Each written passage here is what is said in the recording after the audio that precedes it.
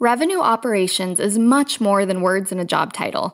It's a methodology that is transforming sales, marketing, and customer success teams into high-performing revenue drivers. However, many revenue leaders still have critical questions about how to operationalize it. Furthermore, they want to know what others in the industry are doing. That's why we conducted original research and put together our findings in the 2021 Revenue Operations and Customer Acquisition Benchmark Report. In partnership with RevOps Squared, we asked hundreds of cross-departmental revenue leaders across top companies to reveal their approach to revenue planning, analytics and revenue operations, and customer acquisition. We've identified exactly how teams are aligning to hit their revenue targets, as well as the new activity, pipeline, and customer acquisition benchmarks to strive for in 2021 and beyond. Download the entire report for free at ringdna.com/RevOpsReport. What if your sales team could know the moment a buyer arrives on your website and talk with them instantly? With Qualified's conversational sales and marketing platform purpose-built for Salesforce, that's all possible. It's not rocket science, it's common sense. Conversations move deals forward. Live chat, voice calls, and meeting bookers accelerate sales conversations without a single email exchange. Capture prospects in that magic moment when they're most interested in learning about your business. Head on over to qualified.com to chat with their team and learn more.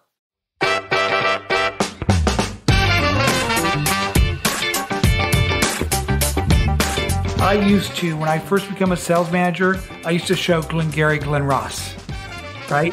Not the whole movie, but AABB, closing. Now, I modified that about 10 years to my ABL advice. A, always, BB, L, learning. Always be learning and control your own destiny.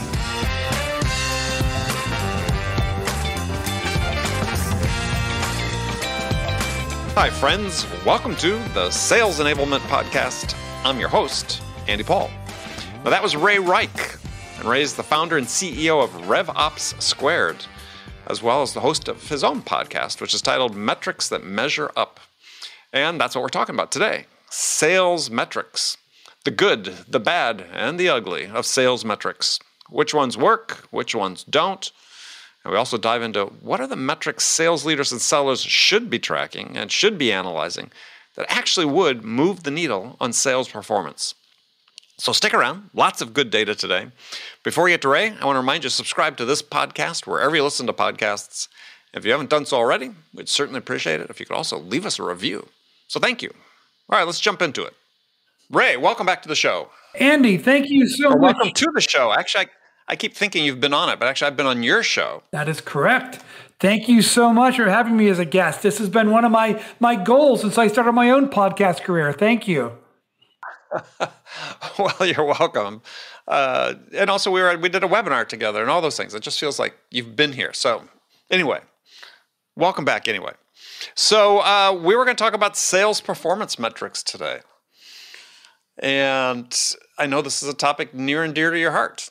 It is, and probably a lot of people would say I'm a little bit too focused on measurements and metrics, but I'm not sure how you manage everything that you don't measure. Yeah, and I hopefully we have time to get into it. I sort of take the position that maybe we're not using data well enough, and that there's actually more things we should be measuring that we're not, that could actually help sales performance. So, because a lot of examples from other endeavors like professional sports, which is one I keep defaulting to, who are much more sophisticated in their use of data than we are in sales, and perhaps have things that we should be aspiring to do or to mimic in some regard that could give us more information about actions we could take that actually have an impact on outcomes. However, at the same time, Andy, we are drowning in data. We've become data-driven Nazis almost, kind of obsession. And I don't think we're making very smart metrics-informed decisions, but we have plenty of data. I agree 150%. So yes. Well, and so why is that? Well, let me put a little bit of my frame on this, and this came from being trained at GE back in the late 80s, early 90s, and everything needed to be all decisions need to be based upon data, critical thought, and how's it aligned to the outcome. So let me start with the outcome. So the SaaS industry, which is what I've been in for almost 20 years, 30 years if you count time sharing, which was the first interpretation of subscription software. Yeah. We have all these industry standard key performance indicators that investors look at. These are things like Rule of 40, which measures how fast are you growing, plus how profitably are you doing at EBITDA. We have on customer acquisition, which sales is one of the key departments responsible for. We have things like CAC payback period. CAC payback period measures how long does it take to generate enough operating profit, that's revenue minus your cost of goods sold, until you can pay back that customer acquisition cost, your sales and your marketing cost. Which I'll just jump in and say that, looking at that particular metric in general, I call that a brute force metric because it's measured in aggregate and not very precisely. But anyway, go ahead. It's measured in aggregate, and you could use the word it's a lagging indicator because you don't know the CAC ratio until you have a point in time, or CAC payback period, until you have a point in time where you're measuring revenue closed and your cost. However, Andy, sales performance metrics haven't really changed for decades. Things like quota. And often a sales professional or even a sales manager doesn't really understand how their sales productivity measurements impact the company level performance measurements. There's no direct causal relationship. And I think that's a big failure by CEOs and CFOs in our industry to not inform the sales organization how their performance metrics directly impact what investors and a board of directors are looking at. Well, give me an example, because certainly people, they understand if they don't hit their number, that has an impact on these other things. So give me an example of what you mean. Well, let's look at the CAC payback period that we just discussed a minute ago. Sure. Right? Almost everyone who's raising money, whether it's a Series B, Series C, or even maybe Series A and seed, a investor will say, how much revenue do you have? How much did it cost to generate that? So they can calculate, if I give you $5 million, how much revenue are you going to generate? So you go to sales and you say, okay, your quota is $1 million. Now, first of all, that salesperson says, well, if I do $1 million, I know how that may contribute to our new business goal, which is, say, 10 million, but I have no effing idea how it correlates to this CAC payback period that I hear is important to us. There's no correlation. Or does that sales rep know, wait a minute, they're actually deciding in their executive meetings that if they hand me $1 million of quota, they know that on average, I'm probably only going to generate 700,000 to 800,000. I don't think any salesperson knows that the company doesn't depend upon them to hit 100% of quota. Do you? If they've been in business, they've been in the sales game more than a couple of years, hopefully they understand that. But I guess the question is, why should the individual seller care? Because it seems like there's other things that should be much more important to them that need to be measured, that need to be improved, that are going to ultimately have an impact on whether it's CAC payback or Rule of 40, whatever. Well, at the end of the day, as an individual contributor, they're just worried about making quota, right?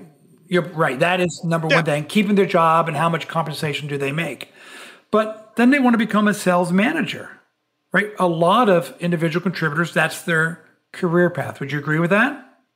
Well, I'm sure. But I mean, again, it's like, it's an interesting topic because I was thinking about this a week ago with another conversation I was having with someone is okay, for every 100 salespeople that are hired, and this is, I'm just throwing this a broad example, how many end up being managers? You would say probably 20%, maybe 25%. I mean, I have no idea. I'm asking the question because I have no idea. Because, I mean, I look at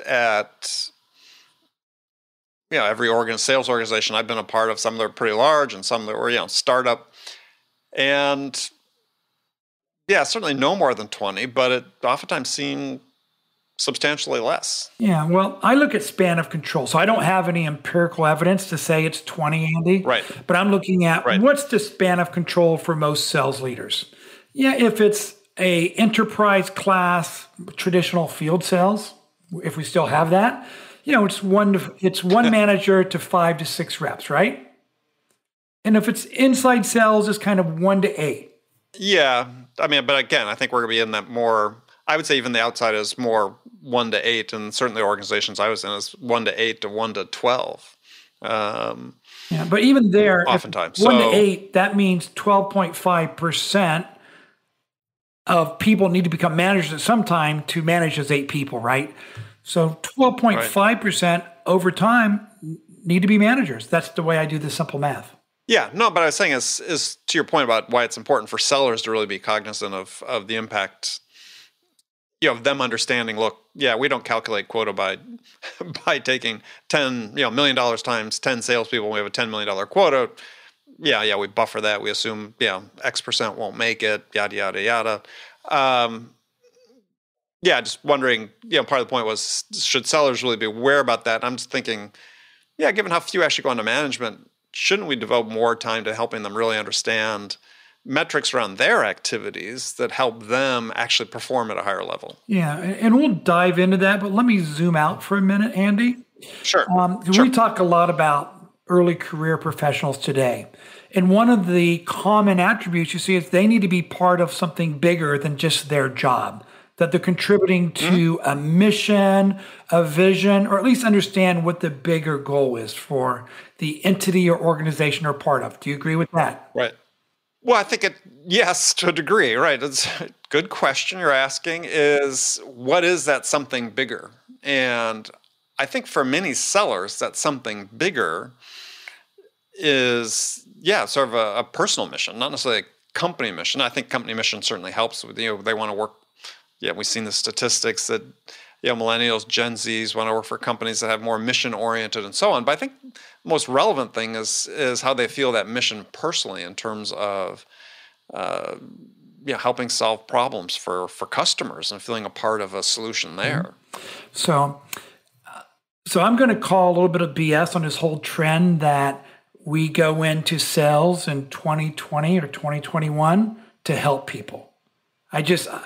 That may end up becoming a cause once they're in the role and they realize, I really like helping my customer understand what she's trying to accomplish personally, that aspirational goal or their professional goal, and how I can help that. I agree that's the best salespeople, and I really do. However, I think when people go and look for a job at Salesforce, and it's their first or second job, or even if it's their third job and they want to become an enterprise AE at Salesforce, I truly don't believe that they're looking at Salesforce because of how they're changing the world, or it has a mission beyond selling software and driving improvement in the sales, marketing, or customer success process. Right? Well, I think for getting the job, absolutely. But I think that one of the things where we have a real problem is we don't socialize sellers when we bring them in to say, this is the perspective you need to have. Instead, we give them the perspective is your job is to go persuade somebody to buy this product, as opposed to your job is to help a buyer solve a problem. And I think that's fundamental. I mean, I think, yes, it may take time for that to become, integrated into the person's approach, the seller's approach to how they approach customers and buyers, but we don't do them any favors by not being very explicit that is the way they need to perceive what they're doing. And I think this is the problem. I think this is part of the reason that we have such high turnover rates among salespeople. In part is because they feel so disconnected from the process of what they're trying to do personally. Yeah. And this is where you get into the qualitative versus the quantitative aspect of sales, right? So I'm a very quantitatively driven person. So you'll look at the very baseline. If you have to create your own pipeline, you look at how much outbound activity the person is doing. And we all measure, you need to have 100 outbound activities a day. And if you have 100 outbound activities, hopefully you have 5 meaningful conversations. And if you have 5 conversations, on average, 0.5 will turn into a scheduled meeting. So we all know that top of the funnel transition, right? Or conversion rates. Everybody has their rates. Right. Everybody has their rates. And those are all quantitative. And by the way, if you're going to do $1 million of revenue, you need to have $3 million of qualified pipeline. And that means you need to have 20 opportunities. We all have those. How often do we sit down and say, let's look at your objectives to say, how many quality conversations are you having per day or per week? And how do we define a quality conversation? Even with all the conversational intelligence we have today, Andy, I've never seen one sales leader say, we're going to measure you on quality conversations and look at the conversion rates for a quality conversation versus overall conversations. Do you? I love it. So what's a quality conversation? And honestly, I don't know. If I hear it, it's one of those things, if I hear it, I'll know. But if you make me step back, Andy, and say, what is a quality conversation? I could start thinking about it and saying, well, it's, did you build a personal connection up front? Were you able to ask more questions than you spoke? Did the person you're asking questions to actually answer in a yes, no, or was it a, here's my biggest challenge and here's why it's important to me? So I know it when I hear it, Andy, but I can't tell you how to define it up front. Do you think we can do that? Well, I think it's a goal, right? Because I think we really want to move the needle. Let's talk about individual sales performance, not because so many of the metrics are collective sales performance metrics, but they arise out of individual performance. And yeah, I don't think we have a very effective way to measure individual performance these days. We just use the big hammer of quota. And you and I think, may have talked about this in the past, a different venue, is that I have a very specific definition of productivity in sales, which is revenue generated per hour of selling time. And so that is ultimately a measure, and you can measure this both at an individual and a collective level, right? You should, as an organization, instead of the sort of mass aggregate number of CAC that we, sales expenses, marketing expense, so on, you should be tracking that by account, by opportunity, by customer. Meaning, we certainly have the ability to track, say on a deal that you put together, a complex deal, you have a salesperson's time, a sales engineer's time, RevOps time, marketing's time, frontline sales manager, maybe CRO's time, that contribute to the deal. You should be understanding that. Plus, if you're part of, let's say, coming from an ABM program, you know what your marketing spend is against that account. Now you know that is your CAC for that account. We should be doing this at the account level and then take it down to the individual level. How much time do you have to invest as an individual to move an opportunity from initial point of interest or your first point of engagement to a close? So you think we should get down to tracking an individual sales professional's time, how they spend time on, how many times they spend talking to a customer opportunity, how much time they spend researching the opportunity, how much time they spend crafting the email that got on the initial meeting. You think we should get to that granular unit of work measurement? Absolutely. It's the only way we can do true capacity planning for an organization. Because if you know that your sellers, an individual seller, or you have this, what I call a productivity factor for every seller, then you can say, look, based on the number of available hours in a year, I have a much better sense of how much they can actually produce than saying some multiple and some buffer on adding a bunch of quotas together. Because the trouble with quota, is there's this thing called Goodhart's law that's been proven out mathematically, is when a measure becomes a target, it loses all value as a measure because you optimize your process to achieve the measure. So we're setting up self-fulfilling prophecies for quota by saying, here's the target, go optimize your process to hit that target, as opposed to saying, let's look at how we can help this person become more effective every time they interact with buyers so that the number of hours they have to spend plus becomes reduced, as well as help them become more effective working even the internal organization and what resources they need to call internally. So the total hours that we have to invest to close the deal goes down, and it gives us more time to go work on other opportunities. I learned about Goodhart's Law from you, and I became very enamored. So I went in, I tried to do all my research, right? All the way back to what's an economist, right? Why did he come up with that law, right, et cetera. So, but hours, how many hours do you need to spend to close a deal, right? Or hours per dollar of revenue. If that becomes the measure, it loses all its value, right? It's the same thing. Anything. Well, no, because it's not a target. It's just a result. You're not putting a target on it. You're saying this is what is. So I would rather provide somebody an incentive to become more productive, meaning how can you get my job accomplished in less time? How can I become more effective with the questions I ask? How can I be more effective in taking the time to understand what the customer is really trying to say? Build the relationships, whatever. Those are the moments that matter, that move the needle forward, and we need to be able to find a way to measure those, the effectiveness of those. And so I believe the way to do that is to say, look, let's look at the amount of time it takes. Because you may find, now here's the key. I've managed teams this way decades ago because we were operating in an environment where the company did a fair amount of defense work, right? So we had to capture everybody's hours. Everybody in the company had to capture hours. They had to charge their time to specific jobs. And this was, before we had the benefit of some of the last 10 or 20 year technology. We were doing this all in Excel, basically. Right. But this was a pretty good sized enterprise.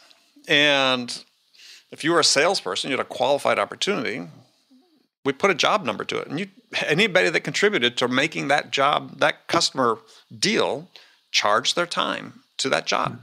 So I understand. I just think I have a different mathematical formula for this. So let me give you an example. Mm-hmm. And sure. Let's anchor it back in conversations. We tell every sales professional, you need to have this many activities to get this many conversations. That's pretty standard, right? Well, and I have a fundamental problem with that. I think we tell people they need to have a certain number of outcomes. And I think part of our problem today is we dictate the number of activities they need to have when we need to enable people to have their own. Everybody has a ratio. I agree. Everybody has their own set of numbers. They should be unique to the individual. We shouldn't be forcing them to do a standard set. But anyway, go ahead. So I'm going to go to conversations. Right now, there's some benchmark data that says if it's a cold outreach, you've never spoken to this person before, but they get on the phone, that if you're best in class, 10% of those conversations will convert into a scheduled meeting. And if it's a warm, you've had at least one previous conversation, that, I'm sorry, I messed up the data. If it's a cold, it's 1 in 20. If it's warm, it's 1 in 10%. So Andy, I think we're agreeing here. I would rather say for that cold call, I'd rather find a way to get it from 1 in 20 becomes a meeting to how do you get that to 1 in 10. And let's look at the aspects of that conversation that's going to double your conversion rate. I think we're saying the same thing, right? Sure. Though I'm extending it because I would say, there's a young man named Evan Patterson, works for Reprise, and posted on LinkedIn, and a couple weeks ago about this he's killing it, setting meetings, more than hitting his number. And I've talked to his VP, Joe Caprio, about this, and so I know it's true. He's not making any calls at all. He's doing it through LinkedIn. Mm-hmm. He's doing it through other processes. He's being more creative. And so it's like, this is what I'm really talking about is, it could be 1 in 10 for Joe, but for Evan, something completely different. Yeah. And so I think in this case, what I'm saying is the measures that we use are so focused on these, standard ways of doing it is we need to broaden the possibilities. And I think quite frankly, this is holding us back. Yeah. It's an intellectually stimulating conversation because it shows how you can have very different perspectives. Like Evan. Right. So Evan's really good at engaging on social media. There's certain things I'm like, I don't think we can take Evan and say, well, let's just make everybody like Evan, where he's going to be able to, No. everyone's going to be able to do that. My point was, enable the Evans who can do it, let them do it. That's not what's happening. Because he could work in some organizations, so just tell him, stop that shit. You can't do that. You got to do what we want you to do. And that's more the rule than not, as you know. Andy, I might actually be part of the problem versus part of the solution, because when I go in and talk to my clients, right, we talk about what their company level measurements are, right? CAC payback period, Rule 40, net dollar retention. And then I look at, okay, now let's cascade that down into what is the marketing KPIs that they should have to contribute to that, or your sales KPIs. And I believe it's almost like the OKRs, which were first made famous by Andy Grove at Intel, right. Objectives and Key Results, and then John Doerr kind of introduced them to Google. You need to make sure that everyone's objectives are linked and you have key results that directly impact their objective, right? So I cascade them down. And when I get to individual sales reps or to an SDR, I'm like, okay, sales rep, you have $1 million quota. You have $200,000 quota for Q1. I then say, what type of pipeline are you going to need to self-generate, whether it's 1 quarter before, 2 quarter before, based upon their sales cycle. So that becomes one of their objectives. The second objective becomes, okay, if we want to have less pipeline coverage ratio, let's get you from a 22% close rate up to a 27% close rate. So I am actually helping companies force objectives at the SDR and AE level that link all the way back up to CAC payback period and operating profit. So I may be focused on the wrong stuff. I'm more focused on the quantitative aspect of measurement versus the qualitative. So consultants like me could be the problem, Andy. I'm serious. Well, unlikely, but it's possible. I mean, I think that what you see happening, I see happening in SaaS is, we become so wedded to the playbooks that people, manage from what I call a position of fear, basically, is that they're afraid to give people the latitude to do something different because they're afraid of what might or might not happen. And I think this contributes to part of this culture that I called of being accepting of low win rates, for instance. I saw something posted online by somebody who I'm sure you know, not that long ago, saying, hey, if you're really being successful, you want your win rate to drop because that's a sign that you're working enough opportunities.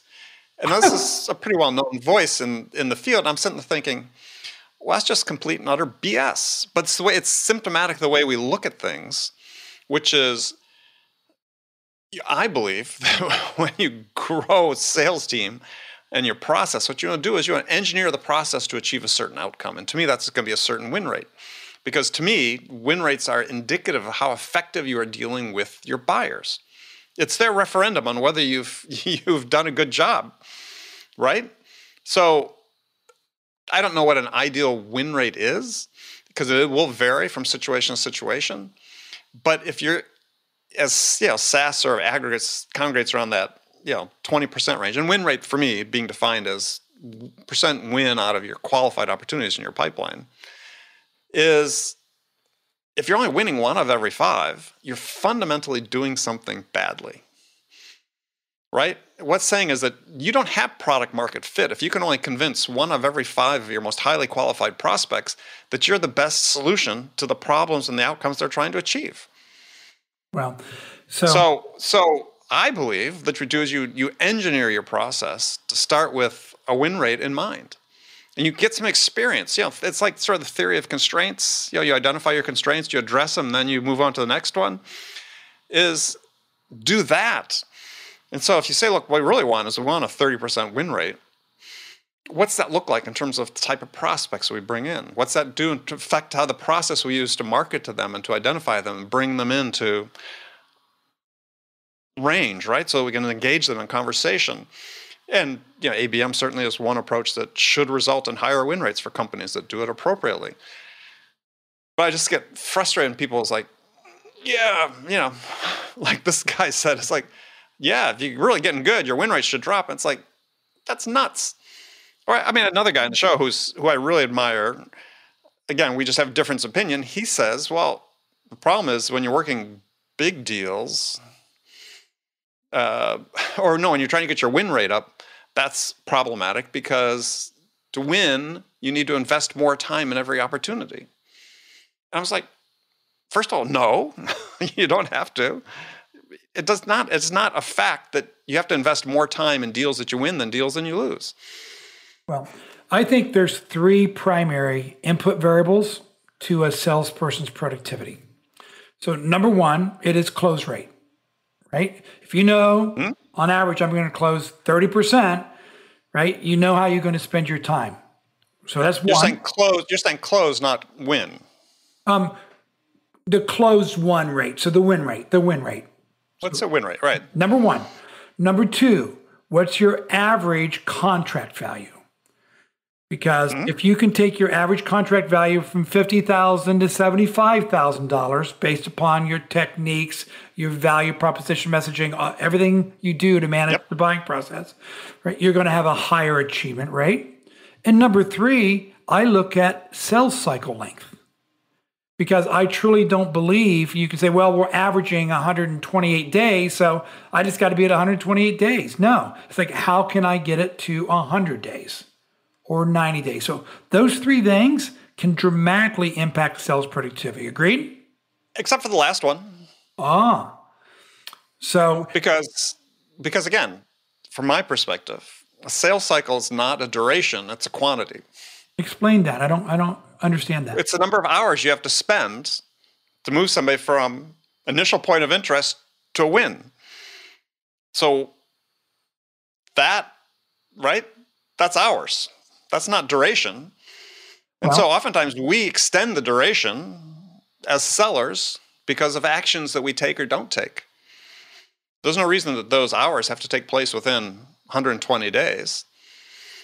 You might be able to have those hours take. I come from the perspective in my experiences that, customers by and large, unless it's a procurement, they're not setting out to spend, 180 days to make a decision on something. If they had the right information and understanding, they could make a decision in half that time. And I agree. And if you believe in all the research, it says 60 to 70% of the buying process is completed before they engage with the salesperson, right? So that means... I don't buy that. Because what I recommend to my clients is you need to, and I always did this in my own operating roles, I looked at inbound marketing generated leads versus outbound generated through the sales development or the AEs, and I measured those sales cycle lengths and close rates independently. And of course, you can imagine if you do that, you're going to find the close rate on inbound is anywhere from 20 to 50% higher. 20 to 50% higher. Why is the win rate so much higher? Because a significant less amount ends up in closed, lost, no decision. And I'm just smiling because I remember being on a webinar, 7-8 years ago, where somebody claimed, using the same data, or not the same data, but the same scenarios, claimed to have data to show that it was just the opposite. That the win rates on outbound were substantially higher than on inbound. And not only that, but the average contract value on deals that originate outbound were substantially higher. Now, I told the guy, I said, you can't say that because first of all, it's just not true. I mean, I don't. It may be more true what you're saying, that they win more often and so on. I tend to believe that's more the case, but yeah. And I just said I didn't agree that. I just put a spin on what you're saying. It's not that, to me, it's not that 60 to 70% happens before they first engage with a seller. I think it's that 60 to 70% of it takes place, if not more, takes place out of view of the seller. Well, I'm just thinking about, I always think about all the data and research I've seen. Yeah. And I think this was Gartner research when they say that once a buyer engages with a sales organization, I think it was actually, I think it was Serious Decisions where they said they only spend about 4% of their time with the vendor sales organization. I think that's Gartner. Yeah. Yes, it's, yeah. And that gets back to my point about the importance of being able to measure, and you brought it up too. How do you measure the quality of an interaction, a sales interaction? Because when you have so little opportunity to actually interact with the buyer, we need to be making sure that those things are the most effective interactions that you can be.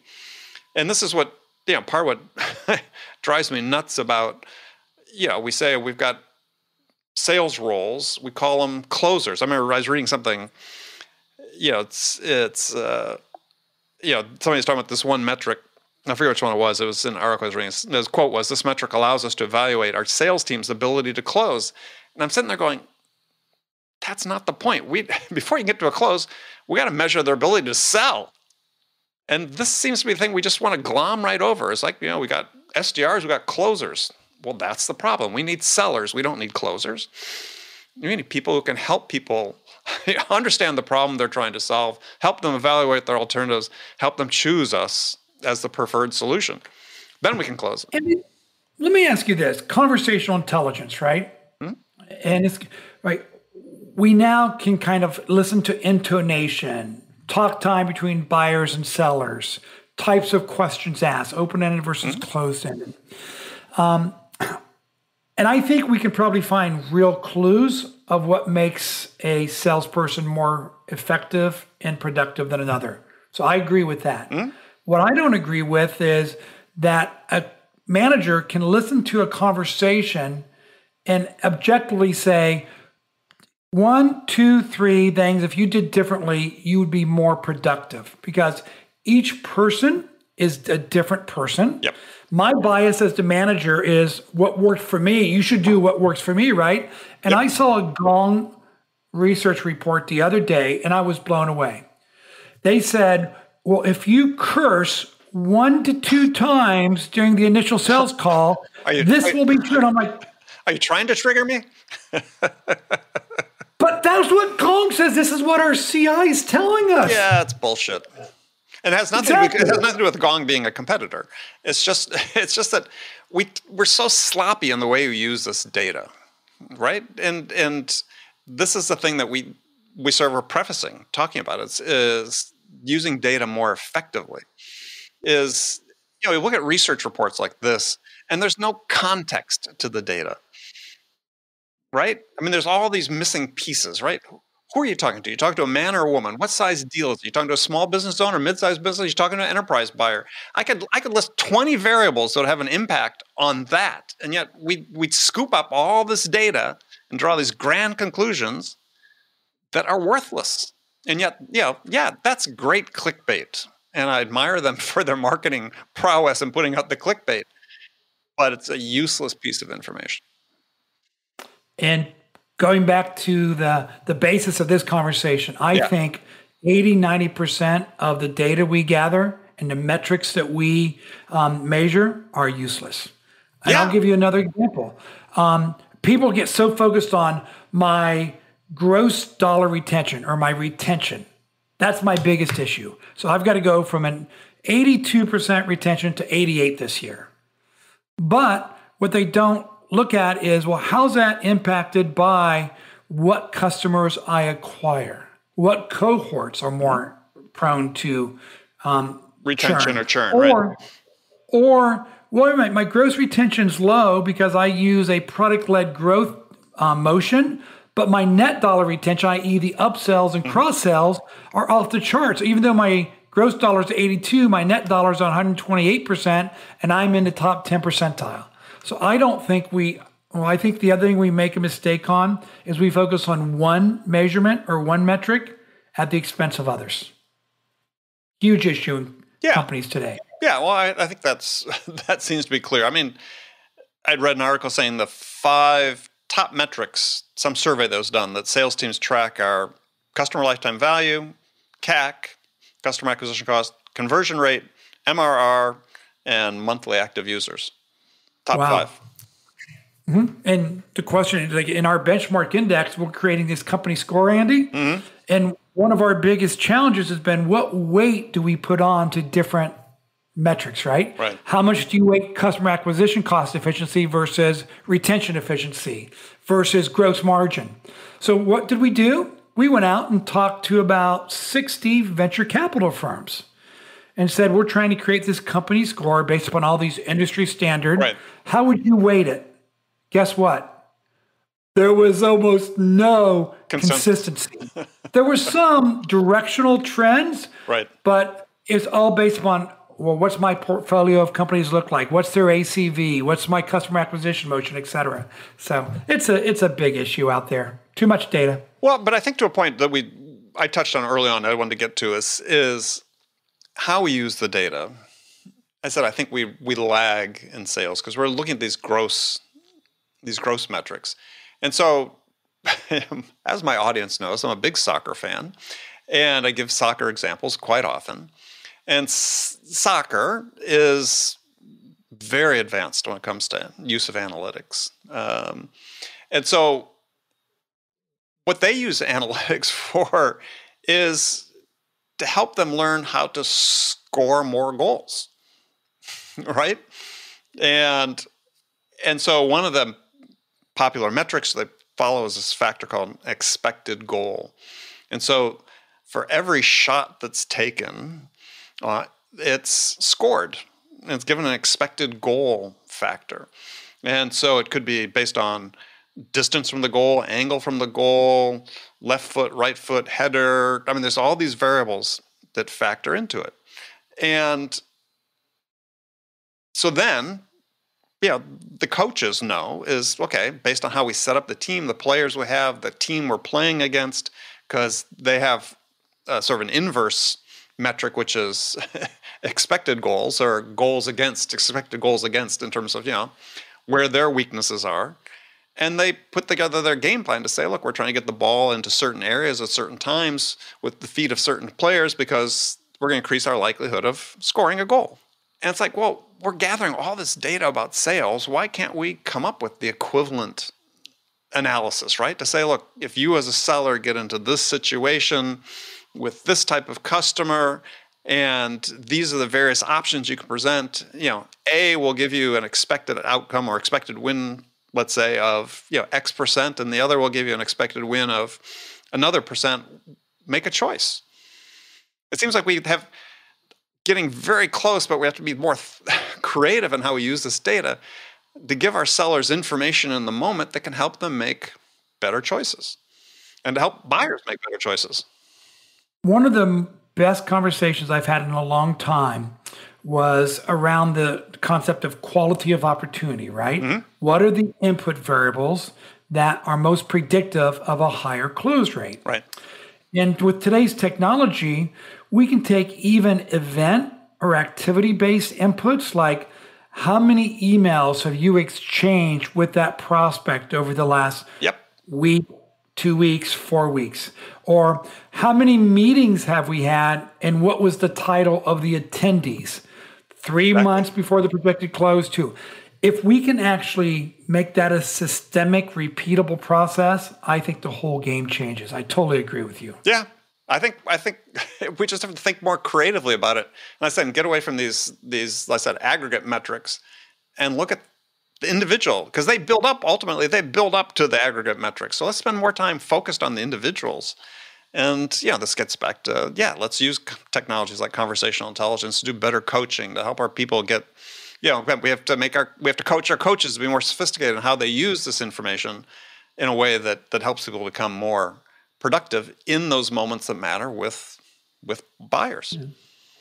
Well, earlier in this conversation, you mentioned something, and I just have to get it out on this conversation, right? Sure. And that is like, why don't we spend more time on the qualitative, et cetera? Right. And the issue is 14 to 18 months of a life cycle of VP of sales in this industry, right? So if you look at ramp time, right, because you can really measure what impacts ramp time productivity, whether it's certain sales enablement techniques, kind of repetition of telling the story, et cetera. Right. So it's going to be 6 months on average for an inside sales that's doing over $25,000 deals to get to full productivity as measured by first deal, second deal, first month at quota. Okay? Okay. So now, and we're letting that person say, I'm not going to do 100 outreaches a day, or I'm not going to have a 4X pipeline to quota coverage ratio.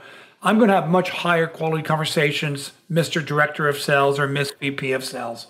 And they're like, okay, I believe you. I see the quality of your outbounds. I see that you're converting conversations into meetings or conversations to opportunities higher than anyone I see. But that takes another quarter to 2 quarters to prove out with closes, right? Well, I know where you're going. Yes, yes, go ahead. By the time you prove this new stuff out, you're fired. Yeah. And even if that person becomes the top superstar 6 or 12 months later into their career, right? But what happens, though, is they're getting fired doing the stuff that everybody else has been doing, right? This 18-month tenure for CROs, they're playing the playbook. Yeah. And they're getting fired anyway. So something needs to change.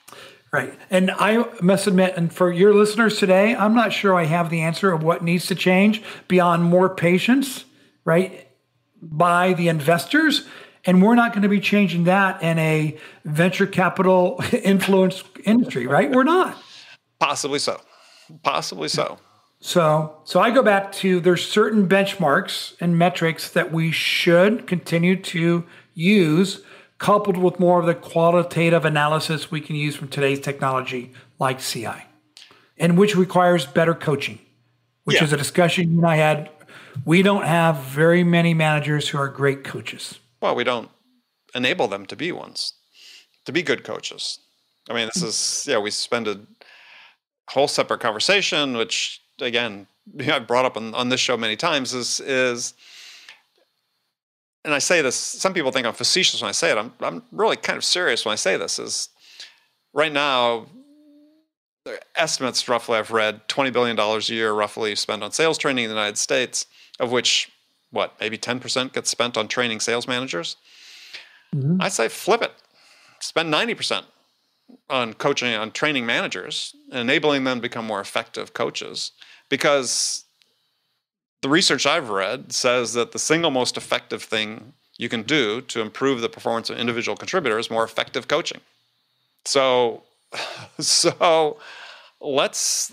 change how we invest, and maybe a little less sales training and more training for coaches and managers to enable them to be the resource individual sellers need to get better. Yeah. I totally agree with you. And where I grew up, right, sales management was a real investment that my first company made. And I went to a month of sales management coaching training every year. It wasn't a month in a row. It's 1 week, have some on-the-job training that you go and apply these techniques. And then we did 360 reviews. Were we applying those techniques? But they knew it was a journey. It was a 2, 3, 4 year journey before I would become a really good frontline sales manager, right? And then we become a director.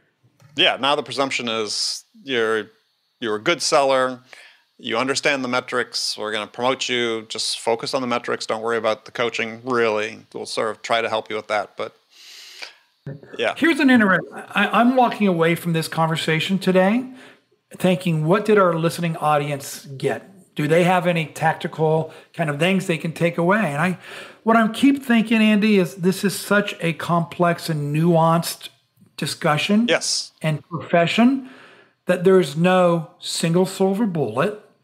That's right. It's multiple things combined. It's situational. You better understand the context. And one of the biggest challenges, and this is my biggest pet peeve of today's social media, podcasting, crazy environment, everybody's got an answer. They're like, and I'm going to charge you $49 a month, and I'm going to tell you how to be a great enterprise salesperson. Just pay me $49 a month. And it's one size fits all. I think it's one of the, and then I was on one of the private Patreons, and I'm listening to some of the commentary, and these are people with 1, 2, 3 years of experience who are just starving for good advice. Yes. They're hungry to learn. And the people they're following more often than not are giving maybe not always bad advice, but non-context or environmental appropriate advice. And it's a big issue for our industry, Andy. If I could somehow fix that, I'd be so happy. Yes, it's a big issue. Yeah, I was shaking my head. I think this past weekend, somebody had written a post, somebody with a following saying, look, here's the thing, is if you just commit yourself to learning every day and trying to improve every day and getting better, that you'll reach a point before too long where sales becomes as easy as, I think the term was slicing a hot knife through butter. And I'm sitting there going, oh my God, first of all, sales is never easy. It doesn't matter how much you learn. Sales may become simpler, right? You may have a better understanding what's happening. And I use the analogy with when athletes get drafted from college sports, they go into the pros and they say, what's the big adjustment period? Well, the game was so fast. But now as they've gotten more experience and I have a better understanding, it's slowed down. That's what you want to, that's what you're aiming for, right? If you listen to people who tell you, look, you keep learning, it's just going to become so easy. It's like, no, sales is never easy. I mean, you're a competitive business. You've got competitors that are out to win. You're out trying to win. But it will become simpler. You have a better understanding of what's going on, of the context of what you need to do in the context of certain situations. That's what you want to that's why you want to keep learning. That's why you keep getting more at-bats and more experience. So, yeah, that drives me nuts when people say, yeah, it's going to be easy. Don't worry. Just you keep learning. It's like, no. It's just so wrong. But on the other hand, I just make a point, though, to your point. On the other hand, I'm not as quick to judge some of the advice that's out there, even though I just criticized this person, is that, to your point earlier, selling is so individual, right? That I believe there's not one method. If we've got 5 million salespeople in the United States, there's 5 million methods of selling. And this is the point about sort of breaking out of the pattern, the compliance-oriented methodologies we use today, is that, yeah, some of this advice is going to resonate. You might not like, or I don't like, is going to resonate with somebody. It's going to help somebody, right? It may help a small segment of people that it resonates with, but it may help them. And so I'm glad there's this big marketplace of ideas out there on LinkedIn. Again, like you, I don't agree with a bunch of it, but I can also see that there maybe is an audience from some of it. And that's the beauty about the social media platform that exists, like LinkedIn, is that people can get access to it, that they wouldn't get access to that before. And maybe I'm sensitive to it because, I've never, throughout my career, I've always felt like sort of an unconventional, non-conventional, untraditional salesperson. Liberal arts major, but I had no idea of going into sales. Got early into tech sales, sometimes very complex technical sales. I'm not a salesy type person, right? This is not my personality. They wanted to fire me after my first job, after my first training session, a 2-week training session away from the training center to come back because I wasn't salesy enough. I was too analytical. And so I've always thought, okay, well, I've got a certain perspective and bent to it. This is my own. So I was fortunate to have bosses that encouraged me. But I know if I'd been in a completely different environment, I would have been out of sales, early on. So I think, I want to encourage this individuality and the growth of the individuality. And I appreciate the fact that there's this marketplace of ideas out there that people can choose from. I do think people have to be careful and what they do consume. It's a little bit like, fake news and what our news media has done, right? And then individuals who like a particular narrative, they choose that news outlet for almost all their news. And they don't get other perspectives, right? Yeah. And I think the same danger is happening here. But, I always like to try to leave like 2 or 3 solid ideas. Sure. So I'm sure we've done that, but go ahead. If you're an early career sales professional, right, my first bit of advice is Identify mentor or mentors that you can have those more personal, one-on-one, context-based discussions to say, here's a situation I'm in. Have you had similar experience? What do you advise? So that's number one. And it does not need to be a manager, just to let people know, and probably shouldn't be a manager. It could be a peer. It could be a manager of another group of people that you don't work for. But I agree. You have to seek out a mentor. Number two, in a sports analogy, right? So the reason that Michael Jordan was such a wonderful basketball player wasn't just his God-given talent. It was the repetitions he did in practice, both structured practice and out of structured practice. And that's another thing I tell all the early career professionals I work with is let's role play that situation. Let's do it once, twice, 3 times. Let's role play the presentation that you're going to do based upon the situation and the personalities of the people you're presenting to in that buying committee. And let's do it 1 or 2 times. It's okay to invest a couple hours to practice the presentation to make it much more effective. So practice, practice, practice. And third is be a student, not only of your profession, but of your industry. Always be looking every day to learn one thing that's new, whether it's one new piece of advice or technique. It may not be for you, but learn it and decide which ones you're going to apply and practice and practice. So those are my 3 bits of advice for the early career sales professional. Yeah, I love it. I mean, to the second one, I'd add visualization. I'm a big visualization. In sales calls, you don't always have a chance to rehearse and role play a sales call. But you do have time to visualize how you think it's going to roll out. Anticipate the what ifs, right? What's the customer going to say? What questions will they ask? What would your responses be? Be deliberate about going through that visualization and thinking through how you'll respond and the questions you're going to ask and so on. To your point, the third point, always be learning, be a student. There's no substitute. And I'll take it a step further is the best thing I think you can do to become a student is to read. And I don't mean just articles. I don't mean LinkedIn posts, books. Books are still the best way, I believe, as do scientists, to transfer knowledge. So, always have a book at hand that you're reading. That I think as Brian Tracy said, if you read a book a month, after a year, you'll be at the top 1% of your field. And I believe that's true. I agree. In fact, this is lean analytics, right? When I read a book like this probably every 2 weeks, or Measure What Matters from John Doerr, talking about OKRs and what Andy Grove did. So I totally agree. Yeah. And I'm not a big fiction reader. I love kind of business and kind of documentary type books. So be a student, always be learning. In fact, it's funny, Andy. I used to, when I first became a sales manager, I used to show Glenn Ross, right? Not the whole movie, but certain scenes, right? AABBC closing. Yeah. Now, I modified that about 10 years to my ABL advice. A, always, BB, L, learning. Always be learning. Right. And control your own destiny. Well, and that's the key, right? Is you do control your own destiny at that point. Absolutely. And if you want, just closing thought, just finish the circle here, is if you want to be able to have more control over your destiny, more control over how you sell, have more autonomy in the way that you conduct your business, it's going to be coming from a base of learning, right? You're going to be able to apply that learning in a way to make you more effective and more productive.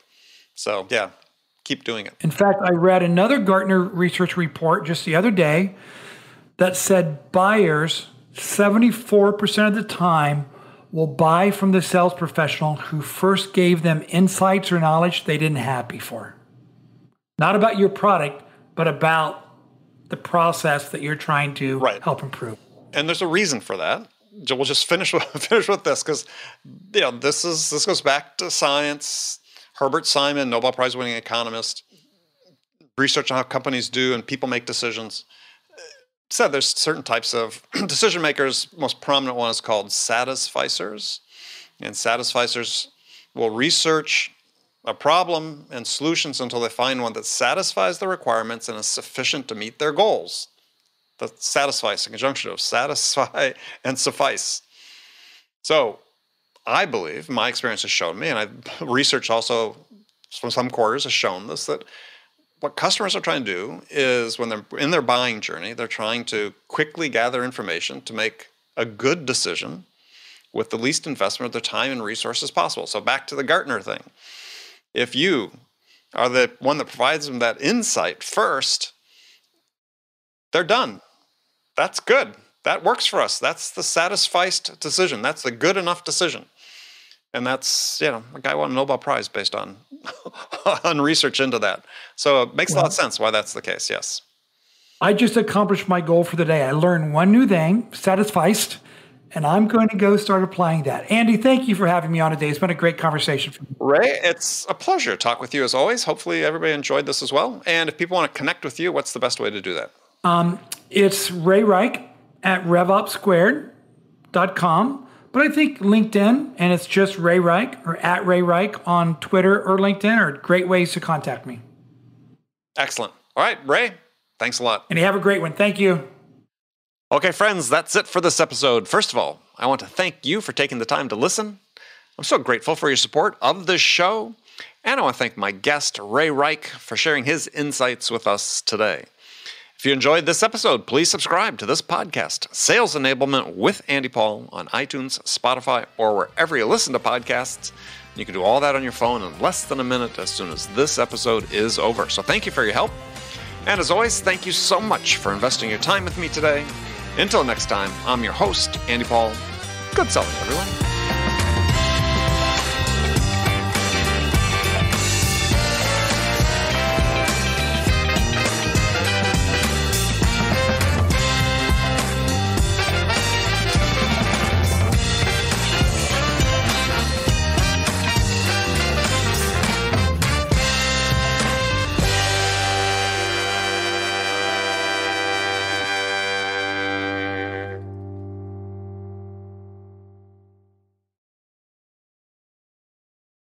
Hi, friends.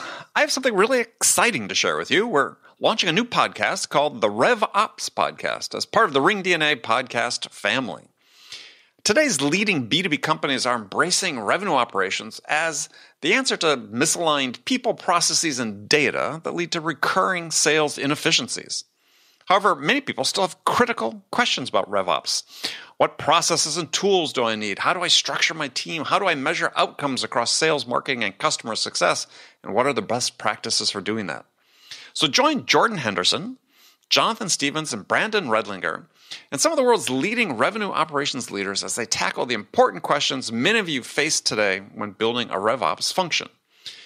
From ringDNA, the company that transforms sales teams into high-performing revenue drivers, comes a podcast guaranteed to go beneath the surface-level conversations and dive deep into the world of RevOps.